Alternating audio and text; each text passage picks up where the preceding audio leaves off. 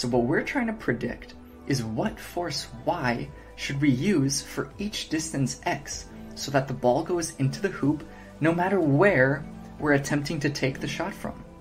When we begin without data, we have no idea of how much force is needed in order to make or miss a shot. But what we can do is actually shoot the ball randomly and learn what makes a good shot versus a bad shot by recording the force y at distance x whenever we make a basket. When we have enough of these points, basically,